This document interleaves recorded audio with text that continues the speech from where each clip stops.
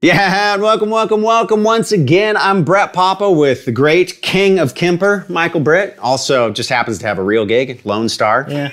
They're both real gigs at this point though, huh? Well, the actual Kemper business is my bigger gig now because Really? we're off the road for at least 3 months and possibly 6 more months. But you got, I mean, talk about a blessing in disguise. I know. It's nice to have a side hustle. Yeah. And you get to stay at home. I do. Like, what am I going to do today? Another Kemper pad. I mean, I miss going on the road, but this is actually, for so many years, I mean, literally, this is the longest I've been off the road since 1992. Holy, how many gigs do you do a year?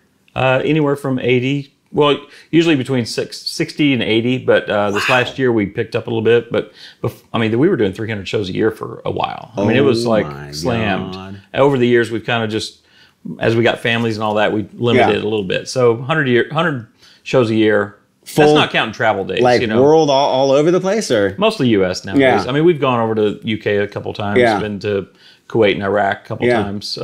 Canada, we go up there twice a year probably. Wow. So I mean, we do, but mostly U.S. stuff. What a trip. Yeah. Okay. But honestly, I haven't had more than 6 weeks off since I started playing full time in a band. Yeah. 92. Wow, that's crazy. I know, it's crazy. So how much does your roadie love you now that you have a Kemper rig? Well, my big rig's still in a big road case, but it's still, I can set up my main rig in 5 minutes. Wow. I mean, it's literally pull a couple lids off, plug in a few cables, and that's it. Yeah. Everything's kind of self-contained. What's in your live rig that's different? I mean, and this, I'll show you guys here in a bit, but he has the floor version of the Kemper, which is cool. I didn't know they had that. That's they cool. just came out last year, I guess, or year before. Now, does it do everything that the big one does? Yeah. Okay. It does. All right. So live rig. Sorry. So they don't have anything. They don't have anything in the big one that I can't do on this. In fact, this has a couple features that aren't on the other one. So are you going to take that one on the road, or is the other I one could if I wanted to really slim down and not, if we had to shrink our footprint a little bit, I could do it with like a fly date or something. Yeah. Well, this is definitely what I use on fly date. So I know Kemper has the kind of lunchbox looking version. Is there a rack? There's the rack mount version too. So is that what you use on the road? I don't prefer the rack mounts. I prefer the toaster version. Why? The biggest reason is, without showing you, the big knobs on the bottom, the volume, bass, middle, treble, gain, and all that stuff. They have little LED lights around them on the toaster. Right. But on the rack mount version, to save space, they took those away. Oh, interesting. So when I'm on stage, I prefer the toaster because I want to be able to look, like if I'm playing and listening too closely to what I'm playing, I think, that sounds a little bright. Yeah. I can just look over at my toaster, and if I've got treble and presence EQ'd in it, I'll think, well, I need to turn that down. But otherwise, if I'm on this or the rack, I have to go over there and turn the knob to see what it's set at. Right. I can just visually see if it's being boosted already. Yeah. So it's just little things like that. And then I'm getting old, so I need glasses. And a lot of times, middle-aged. Perfectly middle-aged. I won't wear glasses on stage sometimes. Right. So I can actually see that. And if I didn't have my glasses on, trying to turn the EQ knobs and see what those little tiny LCD numbers are, I would never see it. So I like just being able to see where I'm turning. Yeah, they need to have a monitor out so you can put like a 19-inch screen. I thought about getting one of the old man little magnifying sheets, just put it there. That would be amazing. But so I use the toaster for that reason. So my main rig is a big rack, but I've got a toaster in it, the rack, or the big Kemper toaster. Yeah. Got wireless antennas in it and wireless units on the bottom. Got two different ones depending on. Sometimes the 2.4 gigahertz is getting slammed, so I've got a 900 megahertz wireless too. So it just depends on the venue. Right. We do so many casinos and that kind of thing, and a lot of them will use the Wi-Fi cameras all through the casino, so we'll get tons of interference on Wi-Fi. Oh, dude. On 2.4, so I'll use my older wireless that they've gotten away from. See, look at you. And I go back and forth depending on which one's cleaner. Yeah, those are real road stories you never think about until it's too late. Yeah, but I've been a fan of the digital wireless ever since the X2 digital wireless back in the day. Oh, who makes that? Well, it's just a company called X2. Oh, okay. Line 6 ended up buying them out. X-Wire. X-Wire was the original. Okay. Line 6 bought them out and became the X2. So cool. I still use one of the X2 wirelesses. I used one of those at a gig not too long ago. They work great. Yeah, and then so that's the 900 megahertz range. Mm-hmm. The new relay systems are in the 2.4 gigahertz. Same exact stuff. It's just instead of using those frequencies, they use the 2.4. Right, less But it's all the same. There's no compression expansion because it's digital. Right. So basically, they're converting your guitar tone into numbers and sending it. So there's no compression expansion, which changes your tone. Yeah. So the reason I've been a huge fan is I spend all this money on guitars and amps, and then you go through a wireless and it totally lose it all, squishes everything. So I just try to use so I've just been using those for literally 20 years. No way. Everything from I went from X wire to X2 to relay, and now I'm using the X2 and the relay, depending on which is cleaner. Oh, cool. Yeah. Well, that's awesome. Okay. And I've got a middle section in that big rack that has a tray of pedals. Yeah. And I've got a Voodoo Lab Hex, which is basically the interface between the Kemper and the pedals. It's a loop switcher. Oh, so because the Kemper only has one effects loop. Yeah. But if I want a bunch of different stuff and put them in different places, so I use the Strymon Hex or the Hex. Yeah. Voodoo Lab Hex. I've got a Strymon Flint for the harmonic tremolo. So good. I've got a Dimension C chorus pedal in it. Is that one of the new ones or the older ones? I've got the new Waza. I've got one of the original ones, Yeah. but it started crackling, so I got one of the new Waza. It's great. Sounds just like the old one. Those pedals are amazing. You know, it's so funny. Like, I'll go back to Boss pedals, you know, because they just seem to be floating up here and there. It's like, what was ever wrong with this in the I've been a fan of that Dimension pedal forever. Yeah, it's fantastic. Well, and it's like, you know, it's funny, everyone's on the boutique band train, but it's like so many of the sounds that you heard and really like are those Boss pedals. Oh, even that big gray CE one that Annie Summers used for all those police things. So good. You can't beat them. So good. And the Boss vibrato, that dark blue vibrato. Oh, everybody uses that in town too. XTS has a new mod they do that thing. It's freaking awesome. There's so many great pedals. And then a few game pedals. And so the cool thing about the Kemper is it's got one effects loop, but you can put it wherever you want. You can put it before the amp section if I'm using game pedals. Right. Or I can put it after the amp section if I'm using mod type effects. So that's I've got interesting. a TC Hall of Fame reverb that I use just for, it's got an octoverb on it, kind of setting that I've tweaked in their tone print.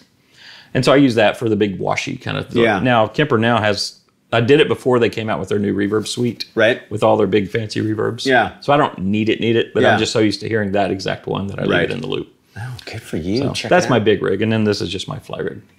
Stripped down. Anything you want. Oh, yeah, I got a big rig. You want to see it? All right, so we're going to break down a couple of your songs. Yep. Amazed and What About Now? What About Now? And we'll do that, and then we'll talk some more tone stuff. Cool. All right, let's get into it.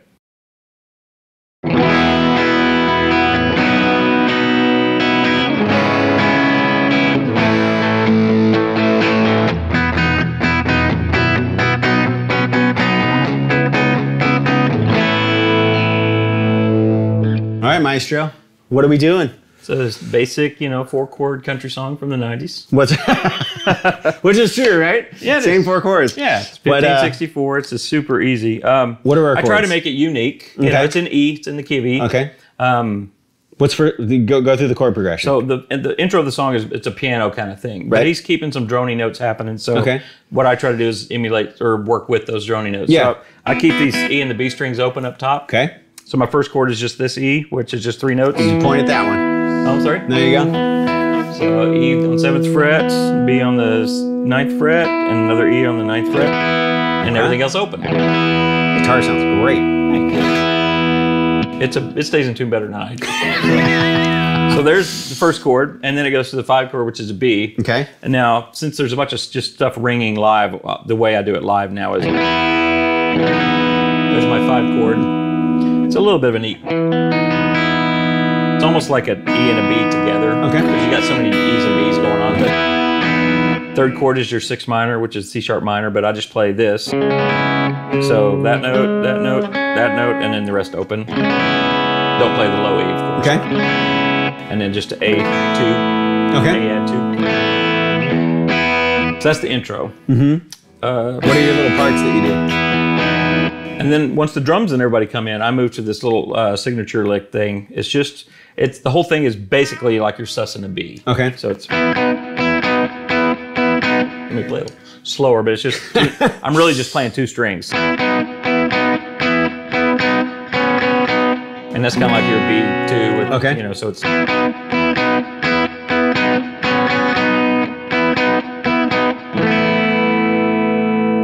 So that's really my only intro lick. It was complicated when we heard the demo. Right. And as we're recording it, Dan Huff just had me simplify it. So now it's just 2 notes. And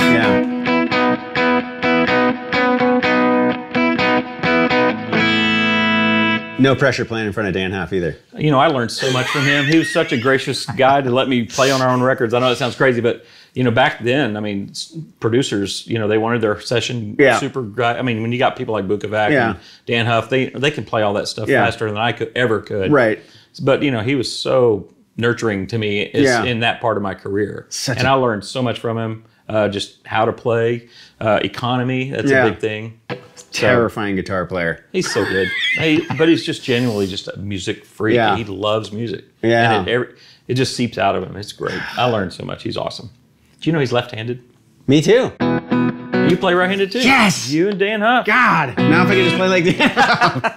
I asked him about it one day. He said, well, I do most of the work with my left hand. That's what anyway. I said too. So, yeah. Well, you know, when I was young, my cousin plays guitar, and I think he's left-handed too, and he said, just learn right-handed for the fact that you'll be able to find a guitar. Oh yeah, absolutely. And I was like, okay. And then he's like, and plus, you know, you're doing all your dexterity stuff over here 9 times out of 10, so, you know, why not use your strong hand to do that? And I was like, yes, what he said. Now, my guitar tech on the road is left-handed, but he flips everything upside down. He can play a right-handed guitar upside down. Not great. I mean, like Eric Gale. He plays regularly left-handed, so but he can play chords and play some I don't bits. see how they do that. I don't know. Eric Gales does that, and I'm just like, it's cheating too, because like all those weird things you can pull down to get those killer bends. Doyle Bramhall the third does the same thing. Right. All your high notes are up there. It's just crazy. Oh man! All right, so let's break down the verse. So the verse, chord progression for the verse is 1 5 4 5. Okay, which so is it's E B A B. E so B A it's, B.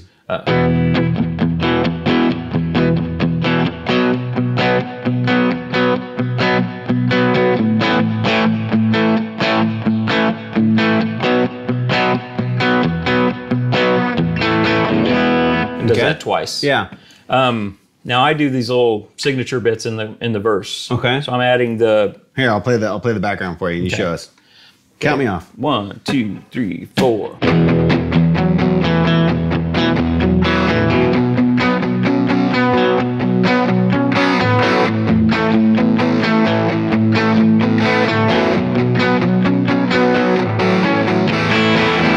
I went in too early. Okay. That's right. Anyway. So that's the first half of the verse. Right. I do those little kind of policey kind of.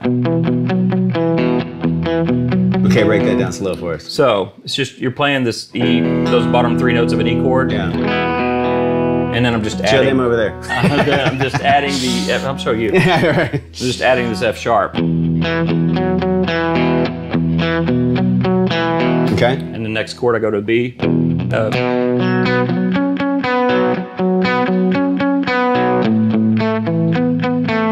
Same kind of pattern over and over.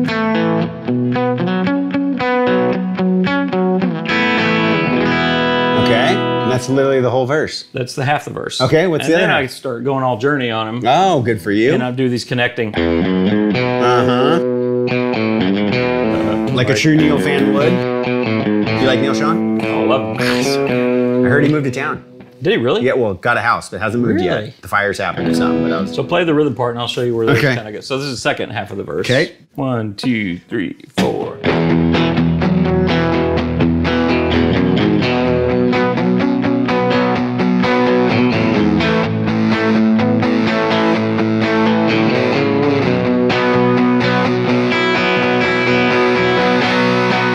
Okay. Nice. Okay, show us, break it down. So when we recorded this, it was actually 2 different guitars playing it, but I have to play a composite of it. So I comp it together. And so on the record, it's 2 different parts. One's going just like the first half of the verse, and then there's an overdub guitar going.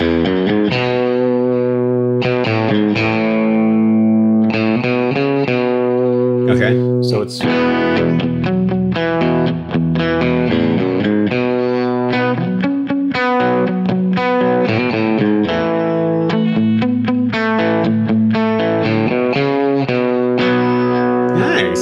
That's cool. It's just simple 4 chords, but just having those little bits, it's like a little ear candy bits that make the song. Moves the melody around. Yeah. Nice.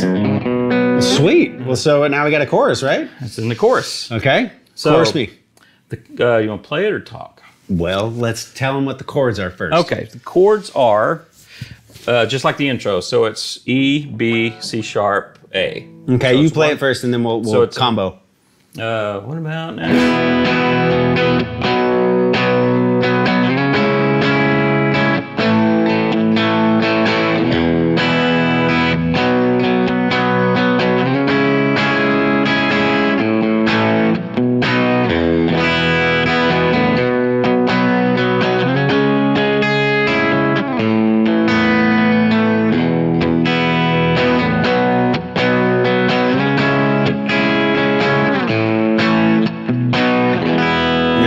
Okay, so you doing any little tricky moves? So yes, on the chorus, I'll do these.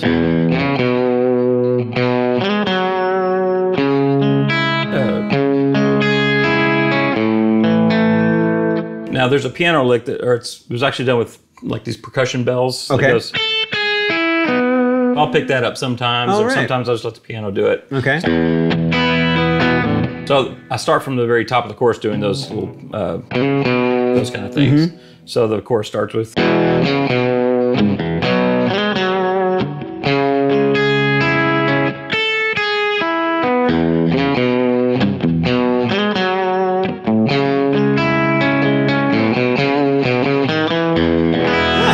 I just do those, little pickups and, connectors.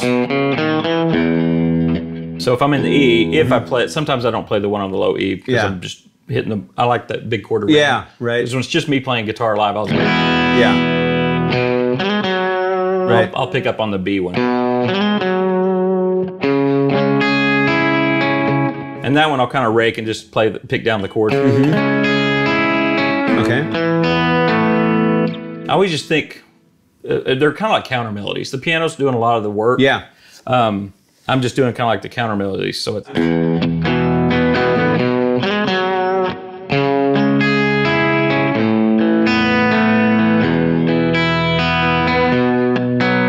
Even some of those depends on if I'm singing on that song. So I kind of simplify it sometimes. How do people play and sing? I still I just try to do it here with my kids, and I'm like, so much respect. I'm not a good singer, but I sing harmony fun. Right. I enjoy singing harmony. Yeah. But so when I'm singing, a lot of times I'll do my cheater chords. Oh, that's right. Show people chords? this. This is amazing. So I was writing one time with a great songwriter in Nashville called Mark Sanders. Okay. Mark D. Sanders, and we wrote a couple.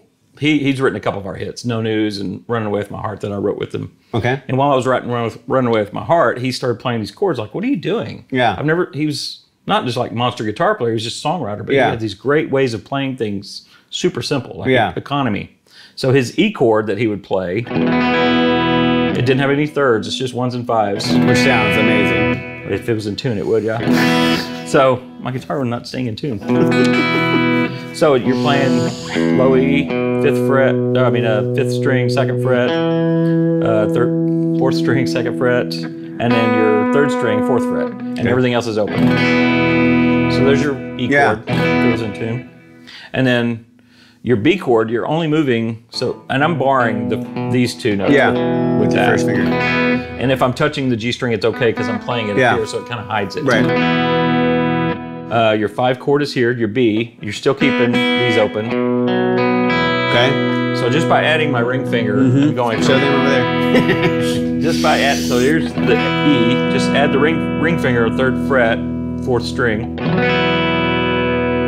and then it's your 5 chord. Your 6th chord, you move that ring finger from your 4th string to your 5th string. This can stay where it was. Sometimes I'll move it just to get it out of the way, but. There's your 6 minor. So awesome. And then your A chord, you just take that finger off. Yeah. So I can play all 4 chords of the song without hardly moving my hand. So it goes.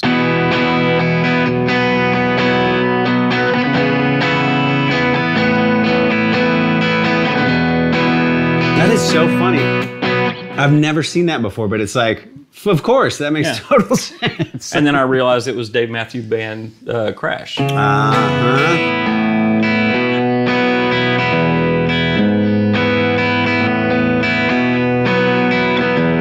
That's like the one song where he has normal chords. Yeah. So I mean, it's really kind of eye opening once you realize, because that 3 minor or that 6 minor I just love. Yeah, it's a cool version of it. Yeah.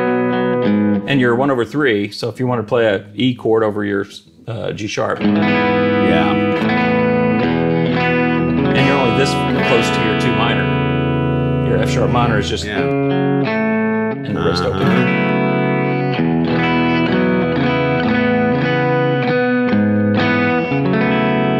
It's almost a cool, usually when there's 2 guitar players, one guy will play low and another guy will play high, but those inversions almost make it so you can play in the same spot and still be cool. A lot of times I don't have a rhythm guitar player live, so I'm just trying to, kind of like Alex Lyson from Rush does it. He'll play these chords. And because those droning notes add that complexity to the chord, so it sounds like two guitar players. Playing. Fills a lot of space.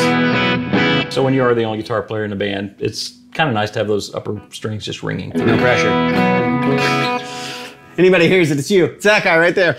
When you're playing simple chord structures like that, you kind of have to do things to make them, not boring, but just to kind of give them a little flavor and stuff. Well, and you're super fortunate, too, to have a keyboard guy, too, Absolutely. Which is so nice. And he's got such a strong way of playing that I can kind of noodle around him sometimes. Or we've played together so long, we almost can tell what each other's going to do. So if he knows when I'm going to do a little connector lick or whatever, and I know it. Sometimes we'll play the exact same thing without even talking about it. That's so funny. We'll be working up a new song. It's like, oh, that was funny. Yeah. Because we just know how each other plays. Right. That's awesome. So, are there any solo or anything? Or there is not. There's a bridge. Okay. What's the bridge? The bridge starts on a C chord, so it's. So it takes your C chord in that shape, and then just moves it up 2 frets to get that D. Keeps your G string ringing, which is that's the rub, because you're getting those two together. Yeah. So it's a G over B. Okay. So their first 4 chords are that C to that D with the funny note. And then G. It's a G chord, but you're really listening to this note. Okay. I try to listen to the melody. So it's... Then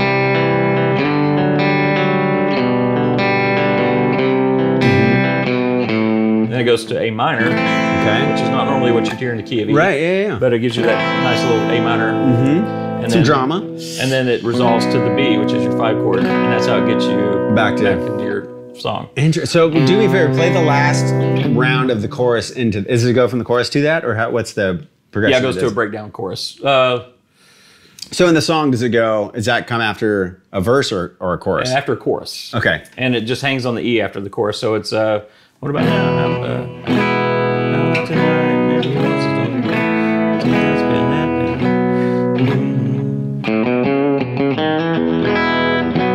Sorry. Face these dreams down the interstate. Long gone. So it's just got a bar of E, and then it goes into.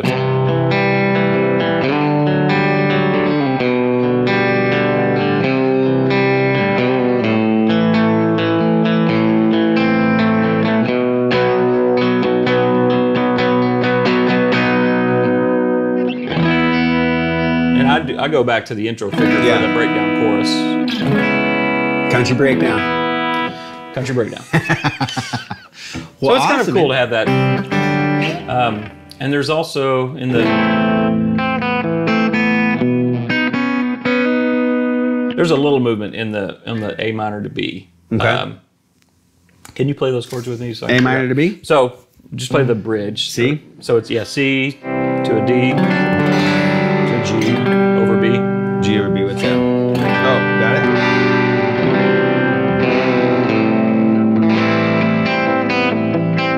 And then you go C? B. That's what I'm doing. So okay. So it's here? Yep. And then to... That's it. And then to C. here? And walk down to A minor. And then B. All right. So all normal lengths? Yeah, 1, 2, 3, 4.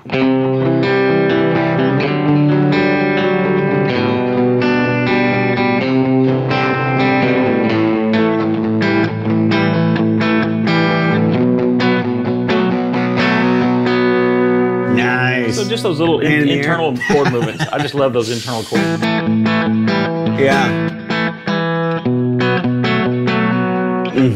Anyway, that's love pretty much plug the song. Yeah. Okay. We're going to teach one more. One more. Yes, but we're going to pause for this important commercial announcement. So about your Kemper packs. Yeah. So you're coming out with a new one? I just came out with a new one. It's called the 2020 pack. I named it after the wonderful year we're having. But it's got some really great amps. I picked up a 68 Plexi, my dream amp. I've got a 72 Marshall that I've used a bunch and profiled a bunch. And then I just happened to fall into this amp. I was profiling amps for a guy, and he said, "Hey, I've got a Plexi. Would you mind profiling it?" And profile. I was like, oh my God, this is great. He goes, well, it's for sale. No. Yeah. It used to belong to Eric Johnson. Oh, come on. It's in his 2018 gear video rundown thing. And so I was like, holy crap, this is a great sounding mark. Yeah. It is sweet. Hopefully it left some Eric Johnson in there for you. Well, I can't play like him at all, but the Can anybody? Well, Doug Rappaport does an Oh, amazingly good Eric Johnson. I want to get him on the channel so bad. That guy. If you guys don't know who Doug Rappaport is, do yourself a favor, look him up. He's terrifying. And he does Warren DeMartini Wednesdays. Really? Which I'm a huge rat junkie. God, and he just nails that heard stuff. the isolated track somebody posted recently of the round and round isolated guitar track. Oh yeah, it's so phenomenal. good. It's so good. You take for granted those guys in the 80s were so good, and then they were running around like maniacs on stage. Well, he did so many of those internal chord moves, in that song. It's just great. Little partial chords and really melodic. Oh, so good. But Doug's scary. He can do all that, He can do Van Halen like nobody's business he's too. Scary. Whatever. Yeah. I'm not worthy. Exactly. I'm playing 4 chords. What else? So I got that. I've got that amp. I've got what else is in there? I've got a Tweed Deluxe that I really like. Nice. Just one of the hand wired reissues. Yeah. But it's a really good one. You do any cabs or anything different, or? My ears probably changed since I'm off the road quite a bit. So to me, this pack is a tiny bit brighter because I'm doing it all at lower volume. Yeah. And volume has so much of an impact on tone. Oh, for I don't think you realize it. But especially with modelers, with real amps, they kind of adjust themselves in a way because the room kind of takes it up. But with modelers, if you tweak everything at a low volume and then you turn it up, the high end gets louder faster. Yeah. It's the whole interesting Fletcher Munson effect. Oh, gazoon tight. Yeah. It's just they take less energy, so they just get louder quicker. Low frequencies take more oomph. So do you dial it back on the new ones? Or I think I just probably tweak them at a slightly lower volume. So they're a tiny bit brighter. They work great for recording. Yeah. Because that's the problem with a lot of my profiles that people have is if they're listening to profiles that have been made to play really loud at a low volume, they sound muddy because I've tweaked them to sound great at this level. Yeah. And Disclaimer, yeah. You can make them. That's the cool thing about the Kemper. You got EQ, and you can fix any of them. Yeah. But it's just your starting point is different. Right. All that's on your website? Yeah. I'll leave a little link down below. Make sure you check that out. Kemperprofiles.com, and it's the 2020 pack is my new one. I've been running a sale for 2 months now because I don't want to charge full price while everybody's kind of out of work. Right. So I've been running a big sale. So. Now, word on the street, you may be able to hire you to help us Kemper Profiles. Well, I may. I've thought about doing some consulting, some online consulting. Let us know in the comments below. You want consulting? If you need that. I've had a lot of email requests for it and more lately. So I'm just trying to figure out the way to do it. Yeah. The whole structure of it and technology and all that fun stuff. But we were talking about I got some ideas. So I hope to have that up and running in a month or so. Okay, cool. Well, we're going to get into the other song in just a second.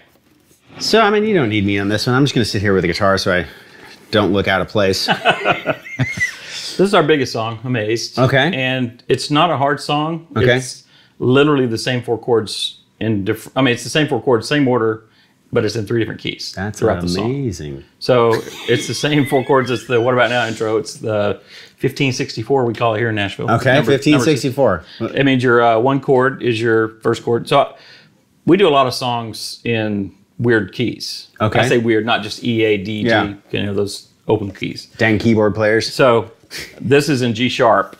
The song starts in G sharp. Okay. Capo on the first fret. Capo first fret. So I have one guitar live that just always stays capo first fret. Okay. Because we've got songs in B flat, we've got songs in E flat.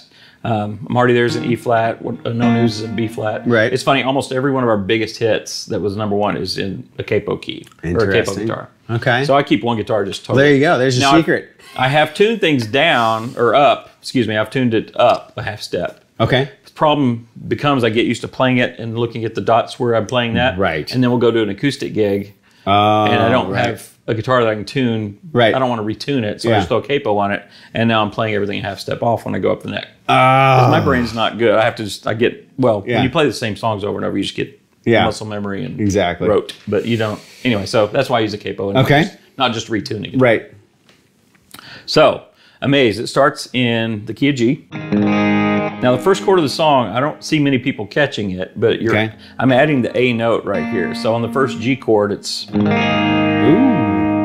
Okay. And then the second time you strum it, it goes back to the open G. Okay. So it's just to me, that's what makes that intro is the steel. Okay. And then the chord is just, or the first verse is just strummy. And on the record, it's acoustic. Okay. And I don't want to switch back and forth live, so I just strum electric live. Okay. I just put it on clean tone and.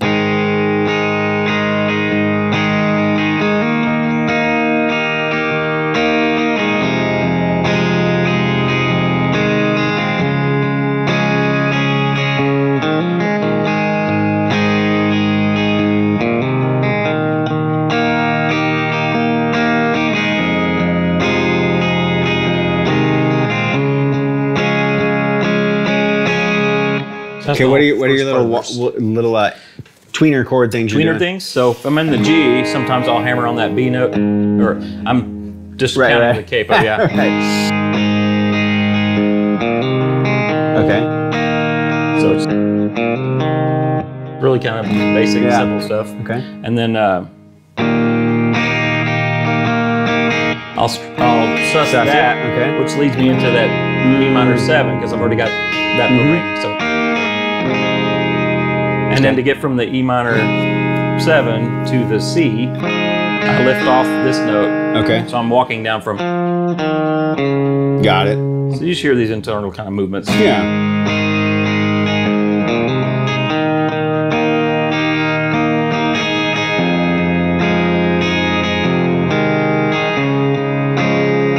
Okay. And that was just. Oh, show them over there. Sorry. So C chord, I'm just hammering on that that note there.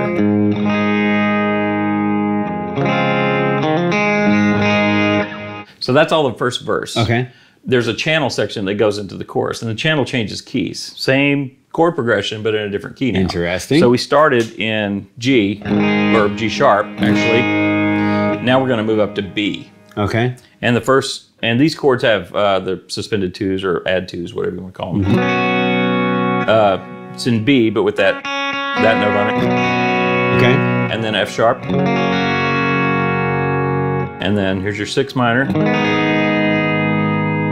And we kind of walk through that to get to this. So it's.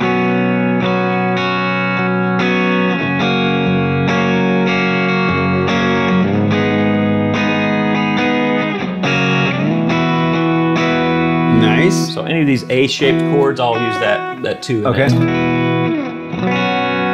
Now when I'm playing it live, since there's a scene change on the record, the electric guitar comes in with a chorus on it. So that's why I kind of differentiate between. What's the scene change? You know, like going from an acoustic bit to having an electric guitar. Okay. Electric guitar comes in, it just sounds different. Yeah. And so I'll throw in on the chorus on that. Ooh.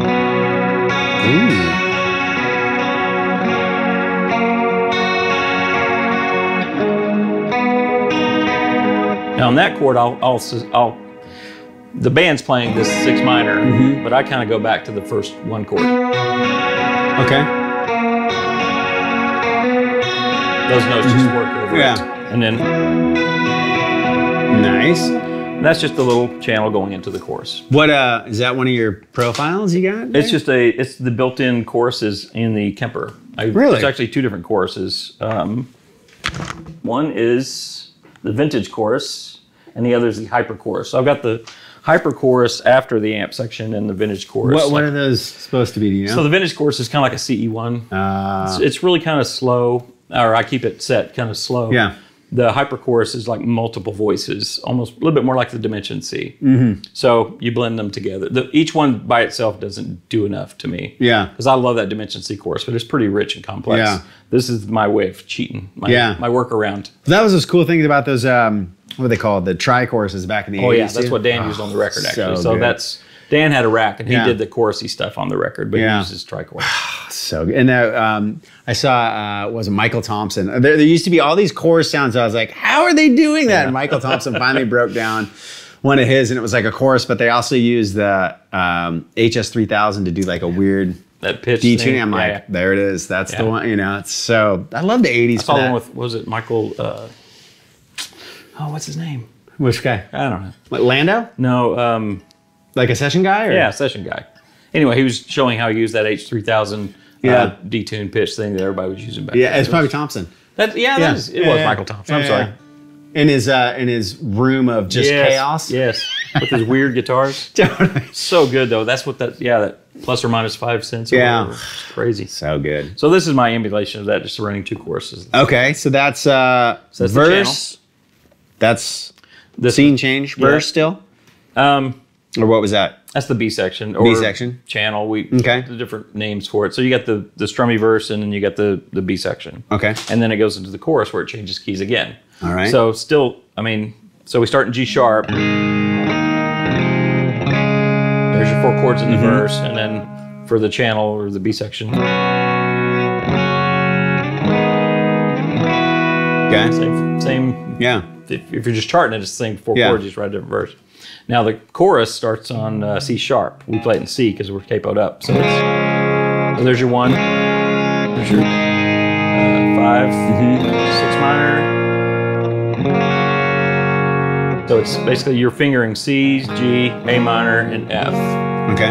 So that's the chorus. Every little thing that you do, so long with you, just keeps getting better. So, Wait, so give us can you go through each section just back to back to back? Yeah, so it's...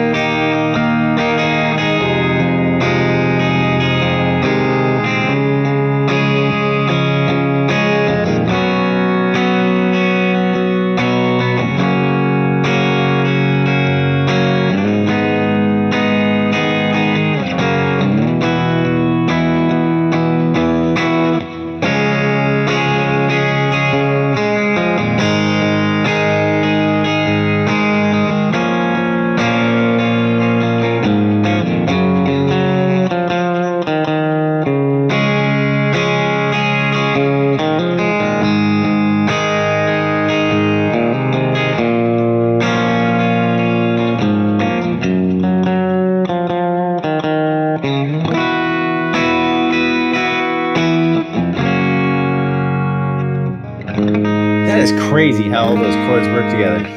Yeah, I don't know how they do it, but that's the... So this is the chord that ends the B section going into the chorus. Yet it also ends the chorus going back into the... It's just crazy the way that all kind of works out. I've never... Yeah, I mean, sometimes I get modulation like, well, they'll use a 5 chord to get back into, or go up a third. Yeah. But writers. yeah, that's... Was somebody in the band that wrote it that way? Or no, the 3 writers that wrote it. And this is... said they were listening to a Bryan Adams song before they wrote this, just kind of as inspiration. And then Can you go wrong there? I went back to listen to the Bryan Adams song, and they do a very similar. They don't do it identical, but they do the same kind of key change kind of thing. Talk about that. That's one band, and my kids love them, which is great. But what's amazing is you go back and listen to it, and it's maybe a couple of guitars. Songs are super simple. Guitar is amazing. But it's like everything is for the song, you know what I mean? And everything just has its perfect place, and like that's a great example. You know what I was also listening to lately too that's like that, but the rhythm's a little bit more complex, but still really cool is Huey Lewis stuff. Oh yeah. Go back and listen to it, and it's like, man, all these parts are so good. Or Mellencamp stuff, or just really that era of 80s guitar players. Because you had rhythm as hooks. Yeah. It wasn't, you're just not just playing... now everything is just swells and all these soundscapes. Yeah. Back then, the actual rhythm you were playing was the hook. Yeah. So good. Some of that Huey stuff, I was like, wow, that's awesome. I was learning this. It's the wrong key, but yeah. But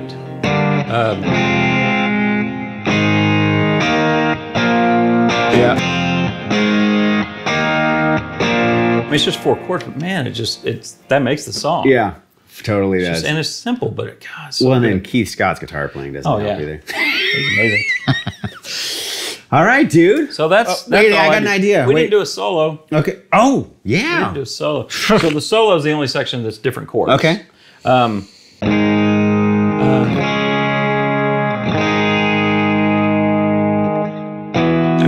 how it gets into it. So it does go back to the original key at the end of that chorus. Okay. So it's everything that you do, baby, I'm amazed by you. So it resolves into the initial key. Okay. And then so the chords on the solo are from the capo position. It's actually a B, but you're playing a B flat to C sharp to G sharp, and then B flat, which is actually B, F sharp, and then you're sussing this C sharp. So it's kind of hard to call them something because I think of them in ways of just regular chords, not where they actually are. So it's.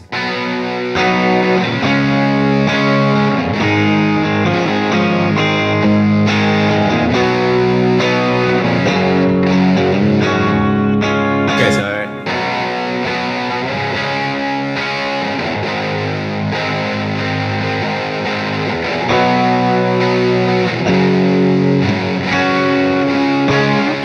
Push into that one. Okay, you want to try it? Yeah. 1, 2, 3.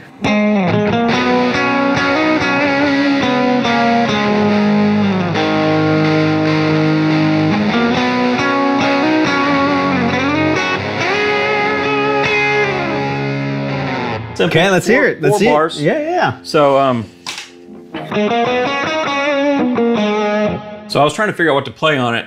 And I'd done so many solos that day. You know, we booked session time with Dan, and it was like, we're just going to knock out some solos. So this was probably like the third solo I did that day, and my brain was just kind of like, what should I do here? Yeah. And Dan just said, he hummed me this melody. Yeah. And so I did it. And then he ended up adding strings to that solo. Nice. So once we did that, you know, he added some strings to it. So it just sounds big and dramatic because he can. And it's not in a position I would normally do. Like if you're in, you don't normally.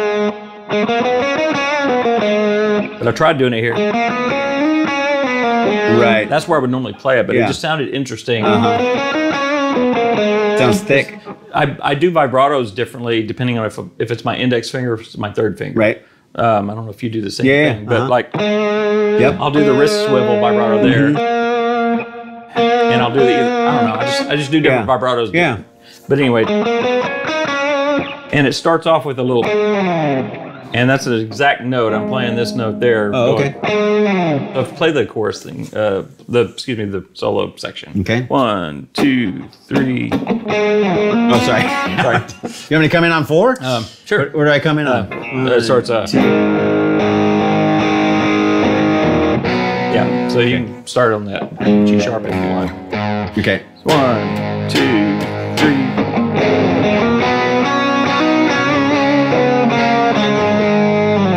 Now on the record, I actually punched because this is before Pro Tools. Yeah. I actually punched it. Maybe it was Pro Tools. Yeah. I played a slide. Oh, cool. But I never did it live. I've never done that live. But so this note, he punched me right on this note, and I went. Oh, cool. So I just. Yeah. But that was all. That was slide on the record. But I never live. I just. Yeah. Sometimes I'll just either hold that or. Okay. Pull off to the open. Okay. Well, do that. Do it all slow.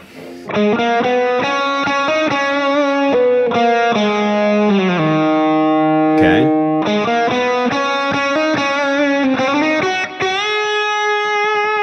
Nice. It's not fancy. Short and sweet. Short and sweet. It's it's a melodic little piece. Just like a ballad should. Right? Yeah, exactly.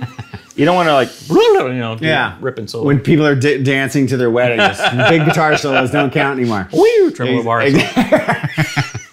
Exactly. Awesome, dude. Yeah. Well, how about, do you have Kemper packs that are for your songs? I should. I've actually thought about just taking my live performances and putting those in a pack. Yeah. But I don't know how many people want to be playing Lonestar songs anyway. Let them know. Do you want the Lonestar Kemper pack? I have ideas, and I just set? never know if they're good ideas. So you know what I say to that? Post a video and find out. They'll let you know right away whether they like the idea or not. Well, thanks for coming by. Thank you. It was awesome. I'd love to have you by more often if you're up for it. Absolutely. Now that we're close. You're not far away. All right.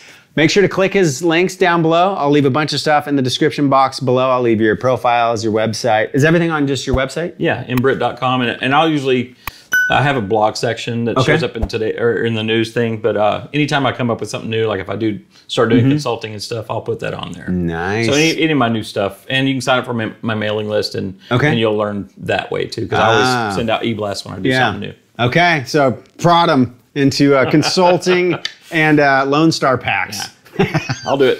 All right, man. Thanks for coming by. Thanks. Have a good one.